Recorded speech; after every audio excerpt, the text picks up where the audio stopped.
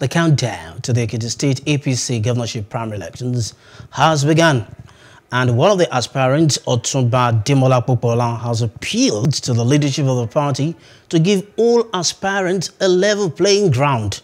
Otunba Popoola said this in Ekiti when his team visited the state secretariat of the APC. He assured the party's leadership of his determination to continue the legacy of the Kayode Fayemi administration. The state party chairman, Paul Omotosho, then assured of a level playing ground for all aspirants.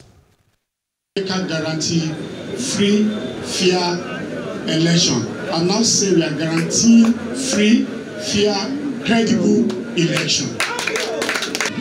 We are going to be expecting a rebuild of what's on ground, or a consolidation of what's on ground. We are going to be expecting a continuity of the good work of Governor Kayode Fayemi. We are going to be expecting a better tomorrow.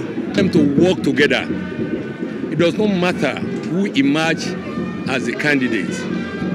If you emerge as the candidate, it pleases God to put you there. And I can see that friendliness among the aspirants before they become candidates. Whoever becomes candidate, the rest of them will work with him. Hello, hope you enjoyed the news. Please do subscribe to our YouTube channel and don't forget to hit the notification button so you get notified about fresh news updates.